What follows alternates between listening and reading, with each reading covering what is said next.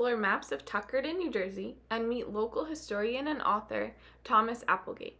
He will tell us a little bit about his experience researching local history and some interesting stories about the early days of Tuckerton.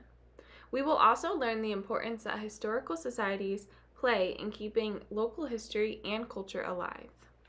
Hi, my name is Thomas F. Applegate, and I live in Tuckerton, New Jersey now, and my family has always been from Tuckerton, New Jersey. Well, my mother's side, but not my father's side. My mother's side goes back to the Zimmermans, the Quinns, the Gaskells, the Motts, so I found I'm related to almost everybody in this town. And my father was from Haddonfield, and they met during the Depression when he came down here to fish. Then he met the Zimmermans and ended up marrying my mother, like after dating for 7 years during the Depression.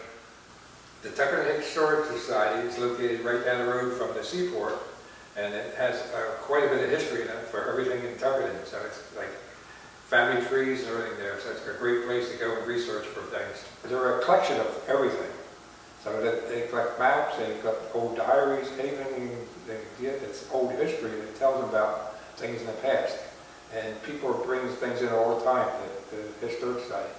And it's all, you know, categorized in different sections so that if somebody wants to come searching for a certain name or a certain person or a certain section of town, they can steer them in the right direction without spending a lot of time searching in where they need to be. When you're searching your family tree, you can find a lot of history in the census records.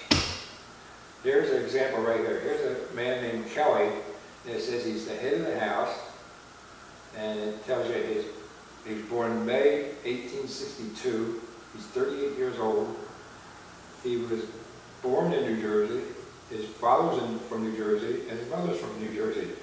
And it says he's a railroad conductor. So it gives you a lot of information in the census records. And you can search this year, every 10 years it changes. So you can track him down and just trace it. And he also tells you his wife's name, and says wife, and his son, daughter, the year, the birth year, how age they are. And over here it tells you like the daughters at school, and another one's the day they were. So you find a lot of information from the census records. This is a book that I wrote about Tuckerton. Because I have so much family history in Tuckerton, I've always been interested in the history. So researching and finding out things, and I figured, well, I'll put it in a book so everybody can learn what I know. So I went down Main Street and took a picture of every house, every building, every empty lot. Then I started into the Historic Society and researched back. 90% of what's in this book came from the Historic Society. And I searched back 100 years, 200 years, and found out what was there and put it and compared to what was then and what's now. So it's the whole basis of the book. And I'm now working on my second book, The Green Street, North and South, which is almost completed. So, and that actually got bigger. It's twice as thick because there's so much more history on Green Street than there is on Main Street, which I was surprised to learn. You can buy this copy at the Seaport. You can buy a copy at the Emporium. You can buy it at the Historic Society, or you can call me and you buy it from me directly. I've always written stories. As a little kid, I wrote stories. I love to write stories about people and things.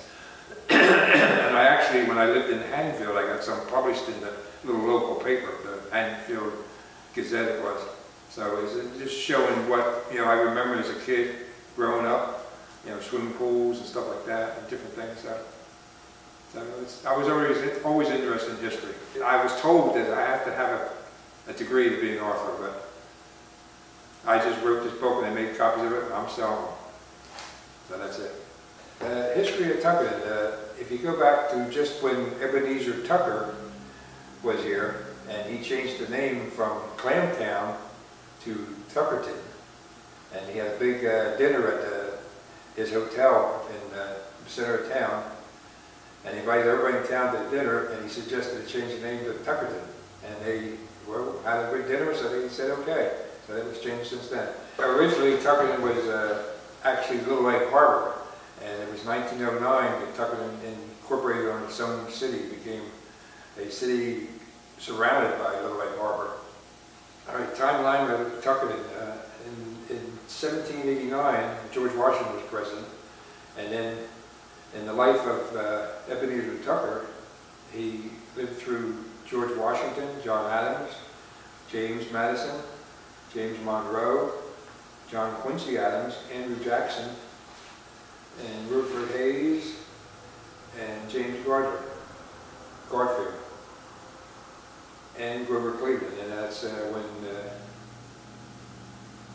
Ebenezer Tucker passed away. So he's seen very many presidents in his lifetime. And here's a map of Tuckerton, which I show. It's not an accurate map, so it's not to scale, and it shows things out of proportion, so it's a misleading map, and a map should tell you accurate things, not misleading things. This is a map about Tuckerton. You can see the important part about the map is the name, Tuckerton. And right underneath the name Tuckerton, it has the date, 1878. So it's a very old map. It's a very important map because it shows all the streets in Tuckerton. And it shows, you can see where some streets end, and they didn't always go to the bay. And it gives the houses, and you can see the size of the houses and the importance of the people, how big of a lot they had. There's a pharaoh here in the middle of town, and he owns a big section here, a big section here, a section up there. So the wealthy people owned a lot of ground in Tuckerton at one time. But there's big houses, and you see these on the corner by where the old Dunkin' Donuts used to be. And one important thing about a map is you got to find out the direction of it. So you see a little arrow here, let's say an Indian feather arrow, that's pointing north. You have north, east, south, and west. My fourth grader, Braden, taught me never eat slimy worms. That's how you can remember that direction. The other thing important about the map is you see a big lake here. So that shows that that lake was built by the beaver dams. So they dammed up the river to cause that lake. And the Indians called this the haven of peace. And they were here 10,000 years before the settlers came, so that's important to note too. And it shows the Tuckerton Creek flowing down this way. It shows Highway 1 east and west. One thing interesting is downtown Tuckerton, the road goes east and west. But if you read the signs on the Route 9, it says North Route 9. So you go north and it turns and goes north. But in town it's east and west. So east and west, north and south. One thing you have to remember is back in 1878 and even 1699 when the settlers first got here, there was no automobiles to drive around it.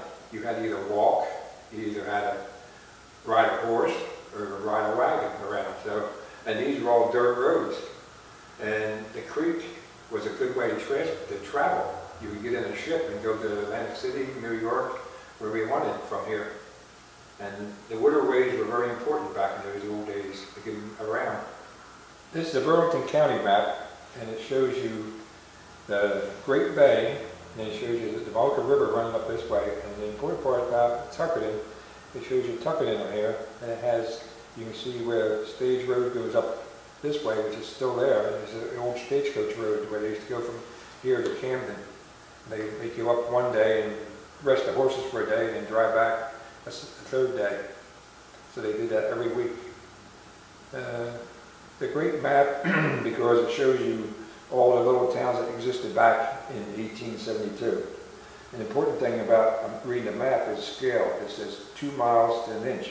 So every inch is 2 miles. So it's even judged distance by using that with just a piece of paper. Tuckerton was part of Burlington County. And up until, I'm not sure the year, but it changed, and Ocean County took over more ground down this way. Actually, in Ebenezer's time, Ebenezer Tucker, they had to go to Mount Holly to go to court, the county courthouse. This shows the Tuckerton Railroad up here, and it shows that actually in 1878, the line going out to the bay to Edge Cove, and then they take the train to that. Then at Edge Cove, you take a boat over to Beach Haven. So that was a very important thing for the town. That's why there was a lot of hotels in Tuckerton back in that day and age. But this is nice. It shows you the turnaround here on there, and this was the end of the line here, and it went north to Whiting, and that's where they connected with other railroads that take it to Camden or New York. Oh, that's another reason why the train went to Edge Bay, because they picked up the clams right from they harvest them out of the bay and the ocean and put it right on a train and shipped them overnight to New York and to Philadelphia. So that was a very important part. And that got a lot of the clammers and the people living in Tuckerton through the Great Depression, because they were able to, the rich people were still eating in Philadelphia and New York. So they were selling clams and fish and stuff like that because a train could get them there fast. I think people that are in boating and everything, they like that because they like a lot of houses are right on a lagoon. So you have the water in your backyard, your boat's in your backyard, so that's a big draw to bring people to Tuckerton, yes. There's a lot of development that are on the water. So that's very important, yes. Maps are very important because if you're searching history and you will go back, you say, look at the old maps and see who lived where and what's the size of town, what the population was and stuff like that. And it's really helps you to find out what people are living like in the old days. The Tuckerton Historical Society sells the map of Tuckerton from the 1878, and it's only $1 for the map. So it tells you who lives where. It gives all the family names. So if you're searching a certain family, it's very easy to track them down to where they lived. Then from that, with the year, and then go to census records, which they also have copies of in the Historical Society. So you can find out, what their age was, how many kids they had in the census records. And the census records are done every 10 years, and New Jersey does it every 10 years, but on the odd numbers, the 5-year section. So it's easy to research things and find out a lot of things about your past and your family's past by going into the records that are saved at the Historical Society.